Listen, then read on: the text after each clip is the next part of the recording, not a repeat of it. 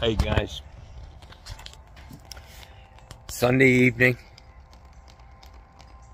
the end of a beautiful, beautiful day. My guys here, my doggies, are eating their frozen custard. Gussie, he savors the moment. Bella is a lunatic. Straighten that cup up, Bella. Straighten it up. Straighten it up. There you go. She's like, I'm just gonna get over here. Gussie, he lays down and eats. He's the only dog I've ever seen that lays down and eats. But he loves it. He loves some custard just like me and Bella. And Bella, there's more in there. You better get it. I think she's got a brain freeze. I think she got a brain freeze. Man, I just went out to... tried to go to that pho restaurant and get some food, but they were closed, man. This place is like a ghost town, man, without the snowbirds, man. Be careful what you wish for, people. Always bitching about them. This place would go under without the snowbirds. I can tell you that for sure. All these restaurants were closed. I drove 3 miles down a main road and every single restaurant was closed. I finally turned on Tamiami Trail and there was a Chinese restaurant. They turned it in. It used to be a Chinese buffet, the best in Sarasota, Mrs. Chen's. And still under the same management. Mrs. Chen is there 7 days a week. Hard-working Chinese older woman, but very, very friendly and just a sweet lady. And they can cook, man. So I had rice noodles over a bed of lettuce with sliced carrots, cucumber, bean sprouts, and Korean beef short ribs. And man, let me tell you, that shit was banging. Woo! So good that a couple came in. One of them interracial couples. And they seemed like they were struggling a little bit to figure they were a table behind me. And I could, you know, I was eavesdropping like Johnny does. And I got to be aware of everything that's going on around me.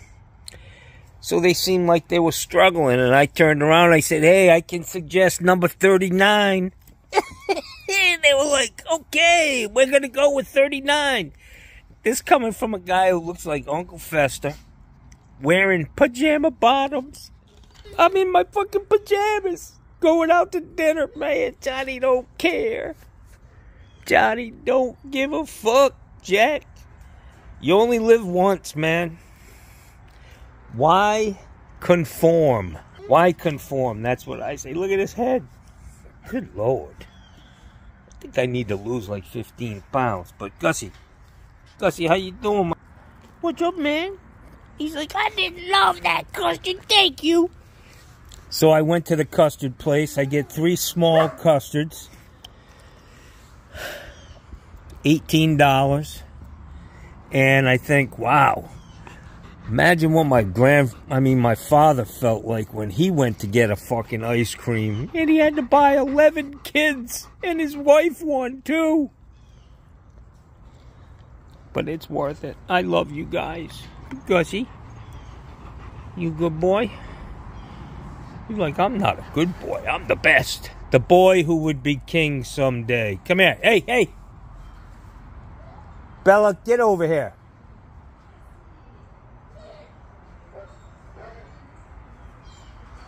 Oh, shit. Here comes craziness.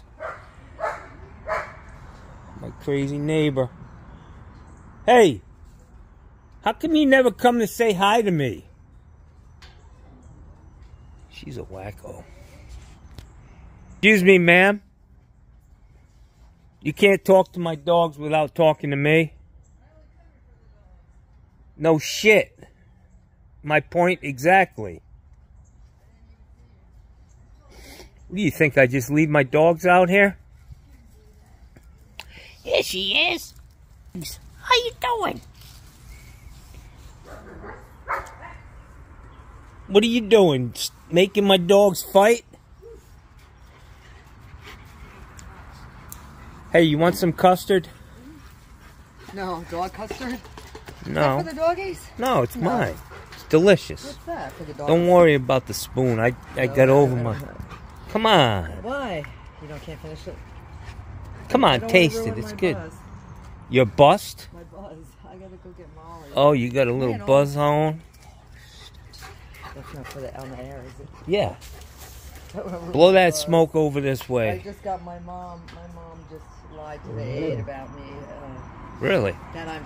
Oh, whoa. All right, we're going to turn it. Hey, guys. So, I don't know if this is a good look or not. That girl. Look at my nose, man. My nose looks fucked up, guys. But I really don't care. But I do look like, the skin looks kind of like an Irish drunk. Strawberry nose. That girl comes over, she's like, hey, you got a bat in the cave. And I was like, wow. I went to that restaurant with this booger hanging out of my fucking nose the whole time. Those people must have thought I was crazy. Get the 39. They're like, get the fuck out of my face. We're ready to leave. Ah, that's funny, man. This shit has happened more times, man. I got more fucking booger hanging out of my nose stories than you can imagine. The funniest one was when I was dealing with some guy trying to get a... Wait a minute, let's see.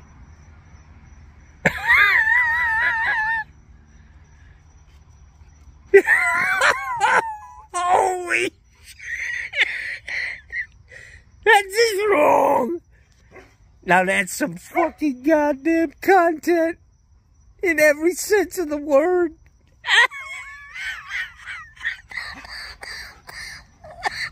Oh my fucking God.